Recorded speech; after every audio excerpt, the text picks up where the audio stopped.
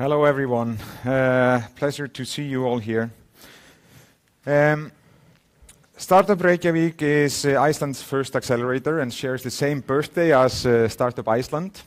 This summer we'll be running our 8th cohort and through the 2 accelerators that Arion Bank owns. We will now, at the end of the summer, we have invested in 90 startups so far. I think that would make Arion Bank the largest seed investor in Iceland.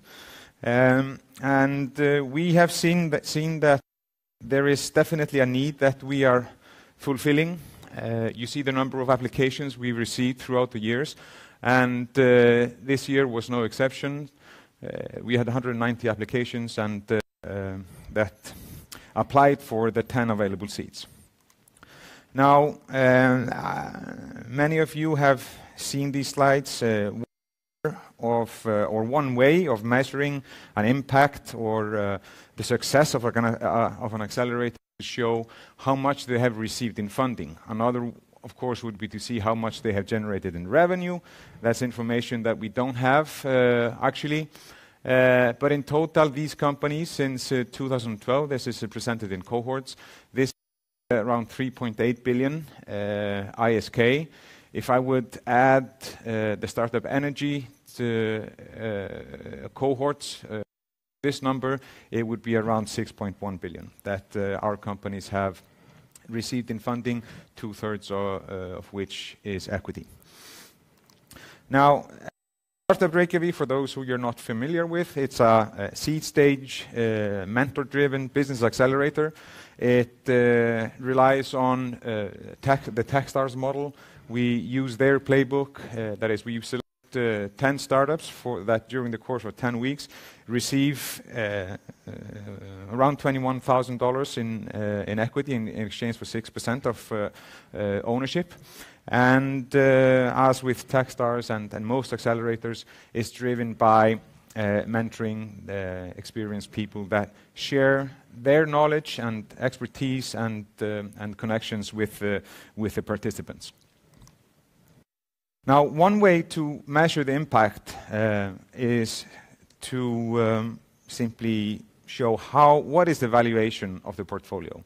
I'm going to be very open here and tell you. So what you see here is essentially, you just look at the 2012 cohort, we see that 2 companies are still active. They have received 608 million in funding, of which our valuation of our share in the companies is only 4.3 million. So you can see which companies have survived the first 4 years of if we connect that to Terry's presentation. And I'm not going to dwell on this. I'll just let you browse through these names. And for the cohort since 2016, it looks like this. It's natural that the most recent cohorts, there are more companies alive there than, for instance, in the first cohort. But in summary, we can see that slightly more than half of the companies have some kind of an operation ongoing. We sold 1/3 of the companies, usually back to the shareholder or the founders. And there is still uncertainty about 13% of the companies. So we are reaching soon the number 100 of companies that we invested in.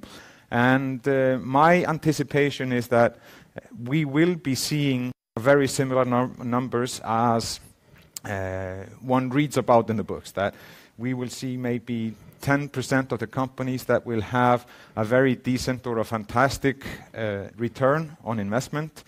Maybe another 10% will still be okay, having 3 to 20 employees or what have you, and the rest will simply wither away over time. That is my anticipation.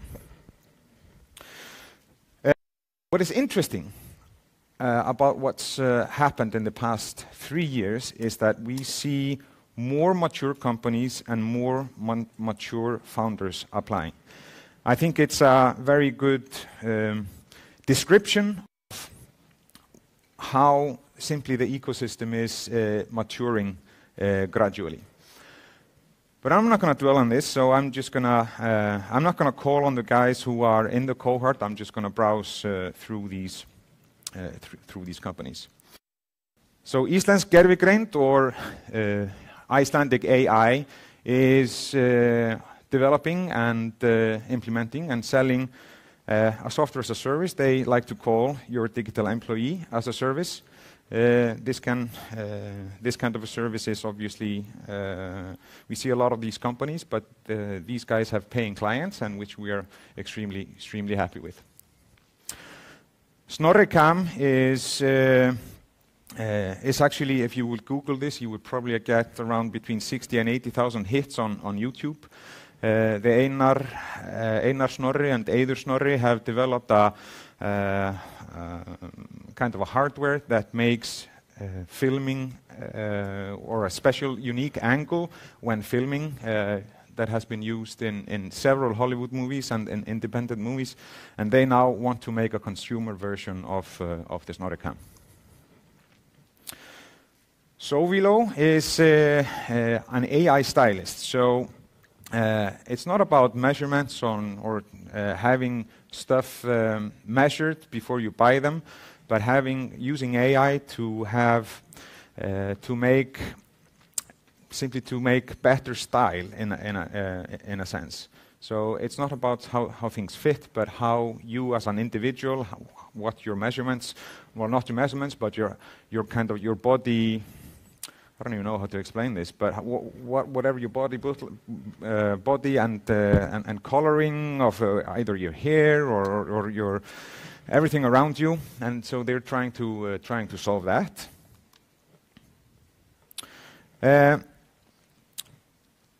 This company is a highly intriguing company founded by a doctor at the ER. It's called Tracker. No, I'm sorry. Now I'm confusing with the other team. Edda. Yeah, Tracker. Yeah, so Track EHR, Track EHR, and it's basically around improving the time that doctors need to spend away from the desk. So doctors use a lot of time in front of the computer instead of talking to patients.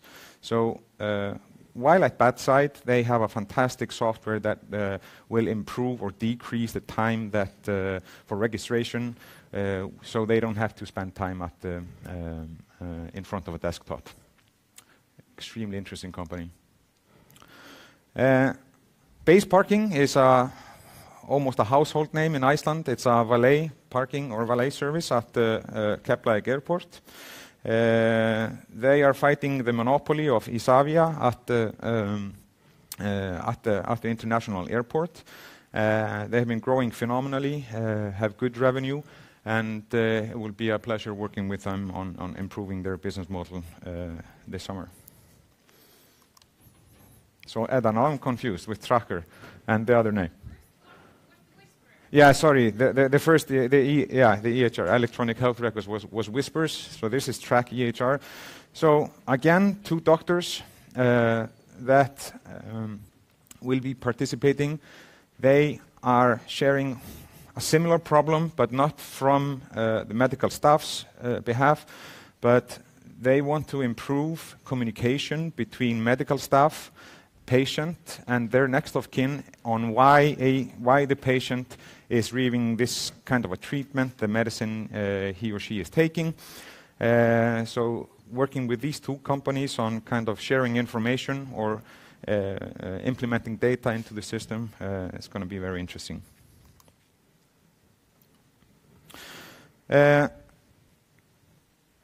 Checkmart is a company that wants to improve infrastructure for SMEs.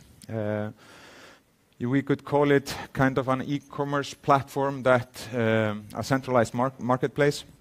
For instance, if a mall would like to be completely digital, the mall could basically implement this software. The value proposition for the consumer is that instead of when ordering from 5 retailers and paying 5 shipments, you would only have to pay one. And they will be working not only in the digital space, but in the physical space as well. The Icelandic School of Esports is doing a phenomenal job. We see this trend ever growing in Iceland as elsewhere. They have both a physical and a digital platform, which we know that even similar companies around the world are seeking, and I have very high for these guys. Smart sampling is, as you can see, better and more efficient way to get intelligence from customers about your products. Essentially, you've been at the store, you're offered to taste some cheese or crackers or whatever, and maybe there's a happy or not button. They're going to take this to the next level by getting information from consumers directly to the retailer, even the wholesaler, or even the manufacturer. A very large space that has been neglected throughout the years. And then we have ProNC, which is essentially AI for psychology analysis. It might seem complicated to go through the psychology analysis via AI. According to them, not so difficult, and it will be very exciting to see how they manage to pull through on that. A company in operation in the physical world, but will be taking it digitally with artificial intelligence. We will be, just so you know, for those of you who are interested, and obviously are more than welcome to join us during the summer, we will be at Borgartún 18, which is on the second floor above the Arion Bank's main branch in Borgartún. Hope to see you all there during the summer. Thank you.